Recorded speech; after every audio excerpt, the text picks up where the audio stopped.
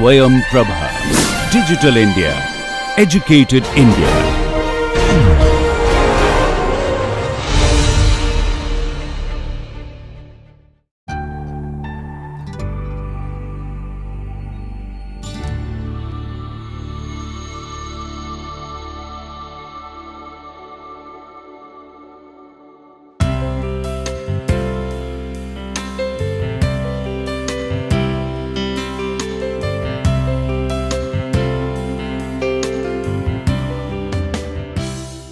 Hello, welcome back to this NPTEL course. Today we will learn about the erosive wear mechanism. Erosive wear is mainly caused by the impact of solid particles or liquid against the surface of an object. So, if you have certain solid particles impinging on a surface, right. So, you will have the material is removed from this surface or the underneath the surface. That material removal is called erosion or the erosive wear. So, the erosive wear can happen in many number of ways. For example, erosion can happen by liquid impingement. The liquid can strike the surface and then lead to material removal, or a mixture of the particles and the fluid, then you have a slurry erosion, or a cavitation erosion, certain mechanism where the cavities are formed by. So, you will have a erosion, cavitation erosion, or a solid particle erosion where the several particles will be impinging on the surface that leads to material removal. Listing down the examples of erosive wear, we can find the erosive wear dominating in grit blasting nozzles, or coal turbines or coal hydrogenation equipment, where the coal particles will be impinging and then leading to the equipment's material removal, or the hydraulic turbines where you will have a stream of liquid as well as the mixture of the liquid or the particles will impinge on the materials, the turbine material that leads to material removal, or pipelines used for coal transportation. Same coal particles in a hot air. So, hot gas with the coal particles, or cutting tools where you will find lot of particles being removed from the edge of these cutting in the contact with the workpiece. These particles will be impinging on the surface of this cutting tool material, and the material is removed by the erosion. Or the erosion of the soil itself, we can find damage to gas turbine blades when an aircraft flies through dust clouds, or wear of pump impellers in mainly in the mineral slurry processing systems. There are several examples like this where erosive wear is dominant. Erosion in some cases is useful. For example, sand blasting, you want erosion to happen by this sand blasting, right, but in a controlled way, or abrasive deburring or erosive drilling of the hard materials, you need a controlled erosive wear. So, erosive wear shall be understood thoroughly. So, first erosion by a liquid. So, erosion by a liquid is as dangerous as the solid particles, provided the impact velocities are sufficiently high. For example, aeroplanes flying through clouds or turbine blades in wet steam conditions where you can find this erosive wear by the liquid. If you have certain water droplet coming onto the surface, right, and then at a high velocity. So, there happens certain shock waves at the contact, and these are relieved by forming a crack, and then material is removed. So, this is one example where the water coming onto the surface that lead to fracture of the surface. So, wear is a result of a series of such transient contact stress pulses in the impacted material. So, with respect to velocities, at lower velocities, one material is firstly roughened uniformly, and then that subsequent formation of the craters. These craters will lead to the material removal. at high velocities holes or pits are formed on the one material by impacting droplets, right. So, if at all the material is a brittle material which is impacted, then you will have the fracture dominant. So, at low velocities and high velocities the material is removed in a removed in the form of a crater and then forming a ellipse, or by forming a holes and pits with respect to the velocities of the liquid. So, or in a particle plus the fluid mixture, generally we call this as a, like you can say, the slurry erosion, right, slurry that is formed by a mixture of a particle and the fluid. So, if you have this fluid having low viscosity or high viscosity, then if you have a difference in the viscosity of the medium in which these particles are flowing, right, particles are flowing and then impinging on the surface. So, depending on the viscosity there will be a difference in the overall material removal.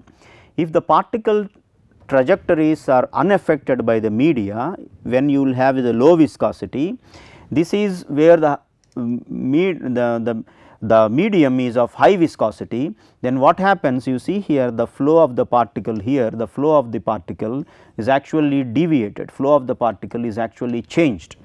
So, the flow of these particles in this medium is changed because of the viscosity of the medium. So, the drag forces imposed by this viscous slurry on the erosive particles can affect in altering the impingement angles. So, you will have a difference in the material removal.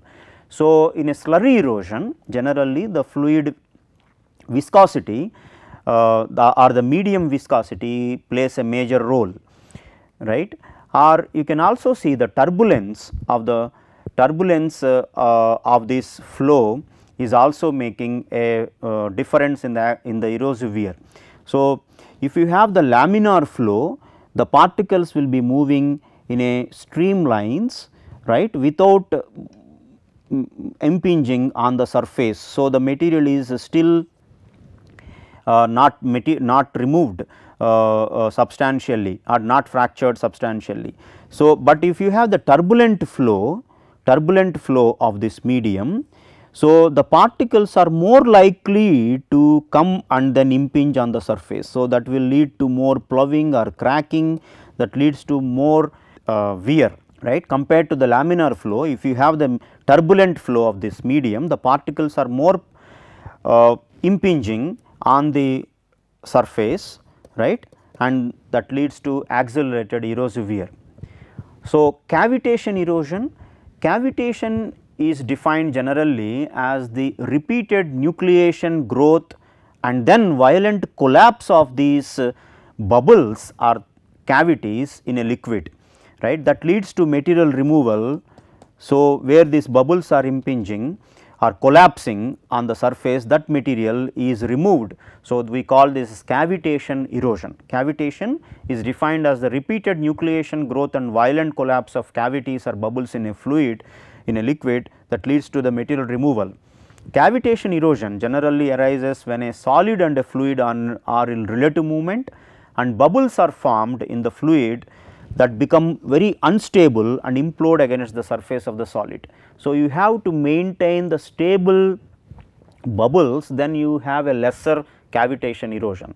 If you have a unstable bubbles, that will lead to more impingement, more possible impingement on the solid surface, or the more collapse on the solid surface, that leads to material removal from the solid. So, the cavitation wear is much milder process than erosive wear, right. So, the examples of cavitation, you can find damage found in components such as ships, propellers or centrifugal pumps. You will find all these cavities, cavitation erosion, right, or bubbles collapsing on these pumps surfaces or the ship propeller surface, that leads to erosion, that is cavitation erosion. So, the reduction of the surface tension of the liquid reduces damage, as does in the increase in the vapor pressure. So, cavitation erosion has an incubation period like that we found in erosive wear, but the weight gain found in erosive wear is not possible unless the cavitated material absorbs liquid. So, weight measurement is not a prominent technique to assess the cavitation erosion. So, the materials which protect against the cavitation usually have a uniform microstructure without having any difference in the mechanical properties between the phases. So, you will have minimum cavitation erosion, right. Then comes solid particle erosion. Solid particle erosive wear is the dominant erosive wear found in several engineering applications. In coming classes, we will also see several case studies on the solid particle erosion of several ceramics and ceramic composites. So, we shall study the solid particle erosion thoroughly. Solid particle erosion occurs when discrete solid particles strikes the surface with a high velocity, right. So, they come and then impinge on the surface. So, they will have an interaction here when they impinge on the surface. So, the energy has to be transferred on to the surface of this material. So, this material is not able to absorb such energy, then what it will do? It will actually fracture, right. So, when the energy is not absorbed by this material, then that leads to material removal. If the but you can see here also there are particles which are causing the material removal, like that we found in the abrasion. Abrasion also we have certain particles causing the material removal, but it differs from the 3 body abrasion primarily in the origin of forces between the particles on the wearing surface. So, basically in erosion contact stresses arises mainly from the kinetic energy of the particles, because they are coming with a high velocity and they have certain mass. So, this kinetic energy of particles flowing in air or a liquid stream as it encounters the surface. So, you will have a material removal, right. Material removal, this material removal is a erosive wear. So, basically the kinetic energy of the particles makes this wear, right, contributes to the wear. So, if you look at the forces acting on the eroding particle, so in a fluid flow there is a drag force, and the particle itself has a gravitational force due to weight, or the drag flows in the fluid. Contact stress is exerted by the surface or interparticle by the surface, or the interparticle contacting surfaces in a stream of particles. You will have several particles. So, interparticle surfaces also. So, there are several forces acting at the contact where this particle impinging onto the surface, whereas in abrasion, the abrasion involves movement of hard particles. You will have 2 surfaces in which you will have hard particles along the surface under contact pressure conditions, right. In abrasion, material loss depends mainly on the normal load and the distance they travel, as well as the size and shape of these particles, whereas in erosion it is the number of these particles and their impact velocity at the striking contact that actually determines the extent of the erosion wear. So, the numbers of such particles, the velocity of that particles having such a mass. So, that kinetic energy, numbers of the particles and the mass of the particles and their impact velocities. So, mass and impact velocity, that leads to kinetic energy, number and the kinetic energy of the particles striking on the surface leads to the wear. If you look at the overall wear mechanisms in a solid particle erosive conditions, the wear can occur by simply abrasion or fatigue or plastic deformation or fracture, or by melting, or by secondary effects of superplastic flow or such things, or even the atomic erosion. So, generally abrasion is found in erosive conditions when the erodent particle comes and strikes at a lower angle. So, you will have this material removed, right, as a chips, or the fatigue at higher angles and lower speeds, you will have this surface or subsurface cracks propagating that leads to material removal. So, fatigue actually contributes to the erosive wear. Are the solid particles impinging at very high angles like 90 degrees, but with a medium speed, then you will have the plastic deformation of the surface and leads to the flake formation or thin sheet like material removal, right. Or if the material is not plastically deformable, that means it is brittle material like that in ceramics, whenever these particles strikes at a higher angles with a medium speed, what happens, there is a lot of fracture at the nearer to the contacts. So, that will lead to the brittle failure by the propagation of such cracks. Or at high angles and high speeds, there will be a possibility even for the melting in addition to this cracking, or there may be certain secondary effects like superplastic flow or melting or the deformation of the debris, so on and so forth. So, these are also possible, or there can be at atomistic level also a atom can be eroded from the crystalline arrangement by this, but these are less likely to happen, but most of the engineering components they wear in erosive conditions when solid particle impacts on the surface by mechanisms of abrasion, fatigue or deformation, fracture, melting and some certain superplastic flow. Let us understand this solid particle erosion of a ductile material, right. So, the work you can consider a particle of mass dm impinging at a velocity v, and it traverses certain distance, and by traveling actually it erodes the material or by the depth of d, right. So, actually the work done by retarding force is actually equal to the initial kinetic energy of the particles, right. So, you can actually determine the work done by taking the velocity and the mass for the given eroded materials hardness, right, hardness. So, from time t0 to time t there is certain material removed. The total wear volume because of this erosion for certain exposure time t can be understood V equal to this steady state erosion erosion parameter. This m is the total mass of these particles impinged, velocity of the such particles V, h is the hardness of this eroded material. So, steady state erosion ratio is the ratio of mass of material removed by the mass of erosive particles. So, the mass of material removed to the mass of erosive particles.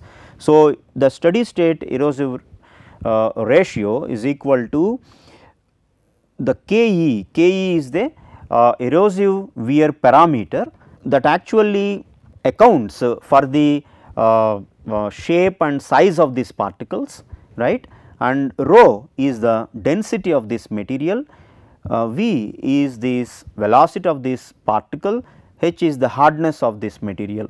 So, E r is equal to K E rho V square by 2 h. So, this is the erosive wear parameter, right. Now, just you can remember that we will have an adhesive wear conditions or abrasive wear conditions also. The wear rate can be related to the hardness in a similar way, right. So, higher is the hardness of the material being eroded, lesser is the erosion, right. So, it is almost similar to the abrasive wear or adhesive wear equation, but only difference is you will have the term involved with the kinetic energy or the velocity which is involved, whereas in abrasive and erosion you do not have such a kinetic energy related parameter, right. So, if you look at these ductile materials, mainly they are damaged in erosive conditions by cutting or by ploughing, right. So, during cutting by angular particles, mainly a crater is formed, and in a repeated conditions the crater leads to the lip formation, the material is removed. So, you will have like the lip removal. right, or if you have this cutting or by simply deformation, which we call ploughing, right. So, the during cutting erosion by angular particles, crater is formed. The rounded particles deform the surface by ploughing or surface fragmentation by several impacts of indentation type. So, if you have this particle after cutting go in a forward direction, generally material is removed as a chip, whereas if you have certain material particle in a cutting conditions and then but the roll back, then they lead to again the lip formation. But with respect to the angle of this impingement, at a low grazing angle, cutting erosion is dominated. So, you will have at lower angles maximum erosion occurring for a ductile material, for example, aluminum, and then after that it reduces with increase in the impact angle, almost 1/3 or half of this peak of the angle you will find at a high at this condition, right. So, erosion is reduced after this peak angle or the angle at which the peak in the erosion is observed. But at normal incidence, deformation mechanism is dominating. So, here it is the cutting and here it is the deformation. So, the deformation mechanism dominates in ductile materials, that leads to less erosive wear, whereas cutting is dominated, then lead to higher erosion wear. So, at lower angles cutting is more dominant, at normal incidence or higher angles the deformation mechanism is dominant. So, if you look at the erosive wear of several metals, pure metals generally show good relation with the hardness and resistance to wear by both abrasion and erosion. Of course, there are certain exceptions of tungsten or molybdenum like, but you can see the resistance, it is inverse of the volumetric erosion versus the Vickers hardness. You can see the pure metals always show with increase in the hardness you will have a increase in the erosion resistance. But hardness dependence for work hardened material is not linear, and alloys including steels show a weaker dependence of erosion resistance on hardness. That means, this gives a very important observation that it is not only the hardness that leads to the erosion, right, or if you want to select a material with a higher erosion resistance, you have to not only see the hardness, but you have to see even the elastic modulus of that material. If you remember our discussion in the abrasive wear, again the degree to which the plastic flow is localized around each particle impact site, which will influence the susceptibility of the displaced material to the removal. So, this degree to which the plastic flow is more important, or in other words the ratio of elastic modulus to hardness is more important than simply hardness. So, but if you see erosion of a brittle material they tend to fracture easily by the propagation of a crack, right. So, this erosion of the brittle materials occurs by the propagation and intersection of the cracks produced by impacting particles onto the surface, right. You will have several particles and then they actually create lot of cracks at the impacting contact. So, static as well as dynamic indentations with blunt indenter, for example, spherical indenter, if you consider this particle having a blunt indenter, right, a spherical indenter at sufficiently high loads that produce surface ring cracks, right, ring cracks. In other classes we will also see we will also understand there are mainly two types of cracking developed in brittle materials. One is the ring cracks or the conical cracks, second is the lateral fracture or radial median lateral fracture. So, radial median lateral fracture generally are developed by the sharp indenters, whereas the surface ring cracks or conical cracks are developed by the blunt indenter. So, we will have less concentration of loads. So, actually that will lead to a conical cracking. So, you will have a certain conical cracking. So, whereas in a sharp crack, that means a particle with a sharp edges, that will lead to a cracking, and this cracking is generally radial median or the sharp cracking. For sharp particles, erosion by elastic plastic indentation fracture theory of brittle materials is applicable. So, the high contact stresses are relieved by the plastic flow just around the tip of this indenter. Indenter, I mean the sharp particle with a sharp edge. When the contact stresses reach a critical value, tensile stresses across this vertical mid plane initiate this radial median cracks. So, when high contact stresses are relieved by the plastic flow around the tip of this indenter. Indenter, I mean the particle with a sharp edge, right, with a sharp edge. When the contact stresses reach a critical value, tensile stresses across the vertical mid plane initiate this median vent crack, which extends further with the load. So, while rolling of this erodent particle or while going away from the contacts of this erodent particle, what happens, that is unloading happens. So, during this unloading, the median crack is closed, and the relaxation of the deformed material around the contact region produces residual stresses. That residual stresses result in a lateral crack. When this lateral crack propagate further and then they reach the free surface, this material is removed, and this material is nothing but the wear particle or wear debris,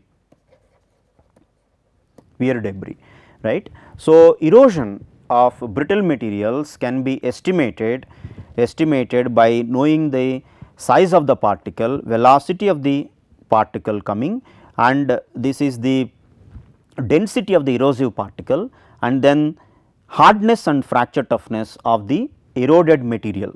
You can see the fracture toughness exponent is much more than the hardness exponent. So, we can also say the erosion is more dominant by the fracture toughness than the hardness for a brittle material, right. This rho is the density of the material being eroded, right. So, the erosion rate can be estimated, A is a constant, the erosion rate can be estimated by this formula. There are certain similar formulae actually developed based on the experimental results, but what we can note down here is the erosion rate is dependent on the particle size, particle velocity, the particle density, the hardness of the material being eroded, and the fracture toughness of the material being eroded.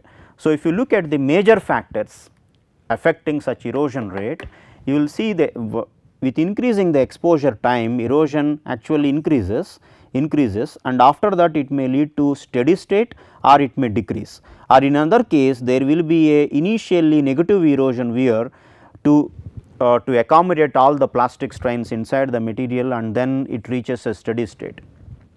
With respect to this particle size, you can see the erosion rate. So, as the particle size is increasing, erosion rate also increasing, right, but the rate of increase is different from one material to another material. The hard material have higher rate of erosion with increase in the particle size than the softer material. So, you can see the even harder ceramic materials have a very sharp increase after certain particle size. With respect to impact angle, as we discussed, so for a softer materials the peak is in the shallow angles, right.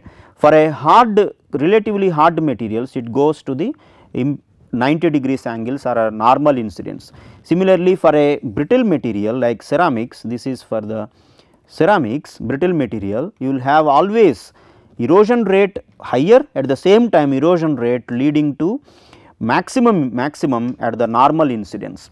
But for a rubber materials, this is rubber or plastic materials, this you can see as the impact angle is increasing, erosion rate is decreasing. So, these are the metallic materials which are soft material, right, are the hard material. This is hard metallic material. For a hard ceramic material, it is much more erosion rate and increases to maximum at a 90 degrees angle.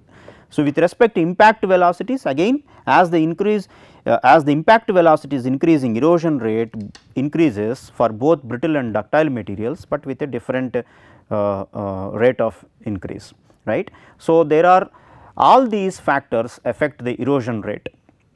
If you look at the ceramics and cermet materials, these materials are useful mainly in high temperature erosion conditions. Why? At elevated temperatures, metals becomes excessively soft, whereas ceramic become more ductile, which suppress the brittle mode of erosive wear. So, you can have an advantage if you use the ceramic or cermet material in high temperature erosive conditions. So, we will also see certain case studies where this point will be highlighted. Disadvantage by in using the ceramics or cermet materials, of course, with the brittleness, which may result in a accelerated wear. So, cermet materials, for example, a ceramic material of tungsten carbide with a cobalt binder, this cobalt being a metallic, it increases the toughness. So, there happens a balance between the toughness and the hardness. So, the brittleness actually is reduced by an optimum content of this cobalt, so that this wear can be reduced to acceptable levels in erosive wear conditions when you use the cermet material. So, this tungsten carbide cobalt being a very popular hard material used as a cutting tools, where you can find less erosive wear.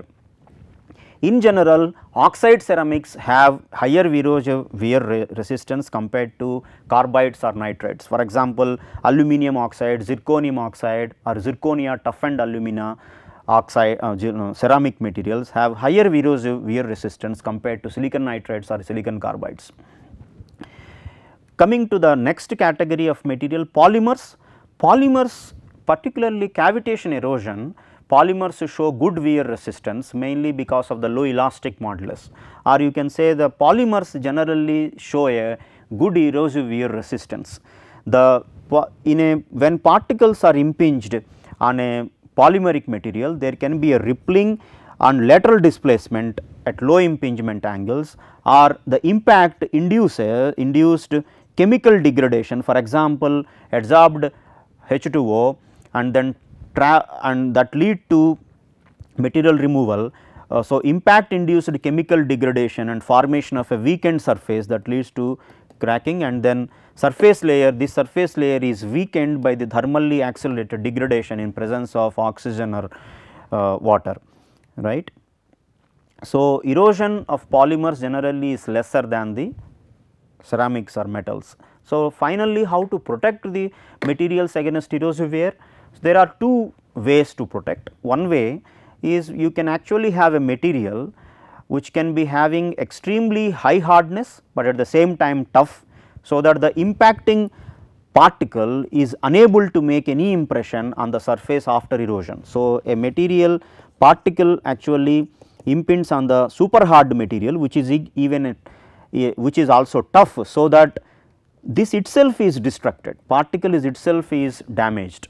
So, after erosion you do not find any damage on the surface of this material, or you can also have a material which can be tough at the same time extremely low in elastic modulus, so that all the kinetic energy of the particles is harmlessly dissipated. So, you see the particle is impinged on this material, the strain within the elastic limit of the plastic with the flexible material.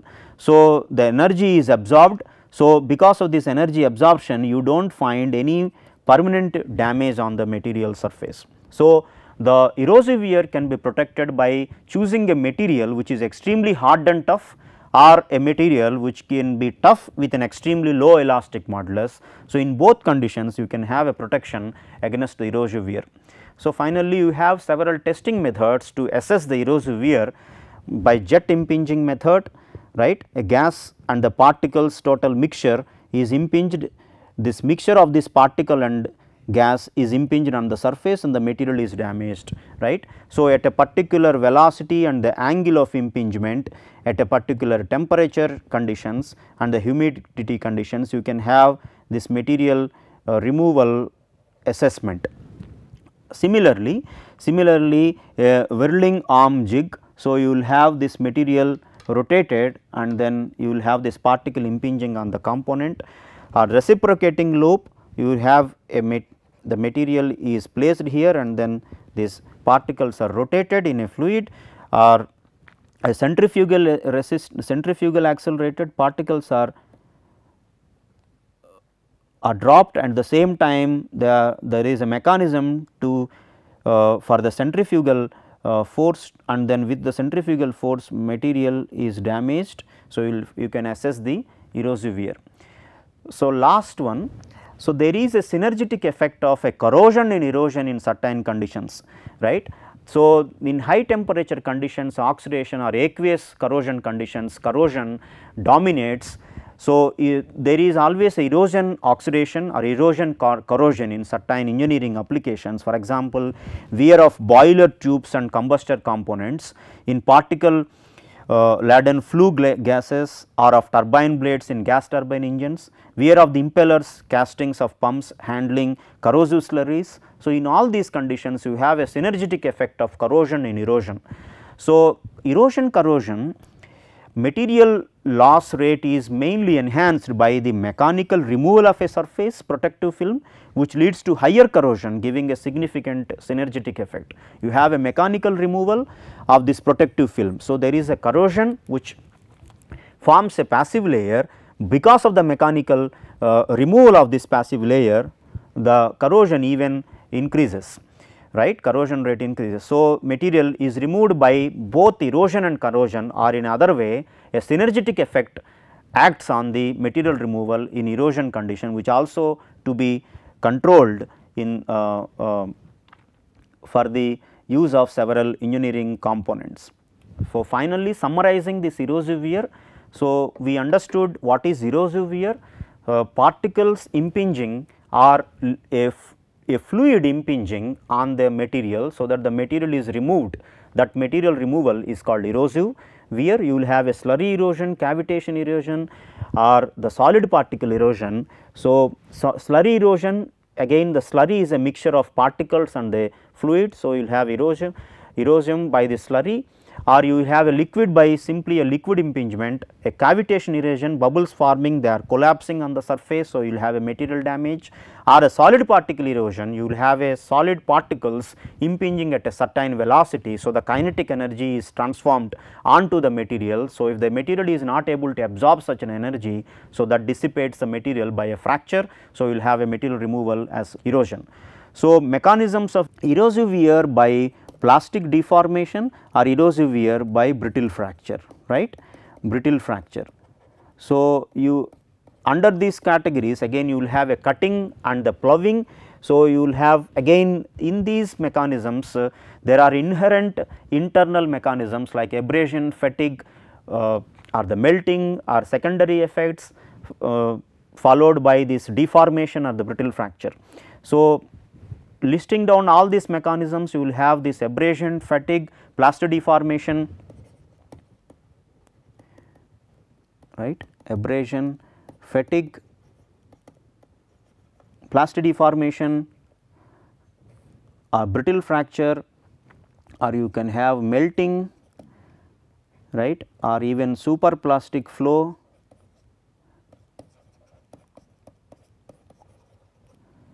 or even you will have a crystalline arrangement in which atoms are atomic erosion, right.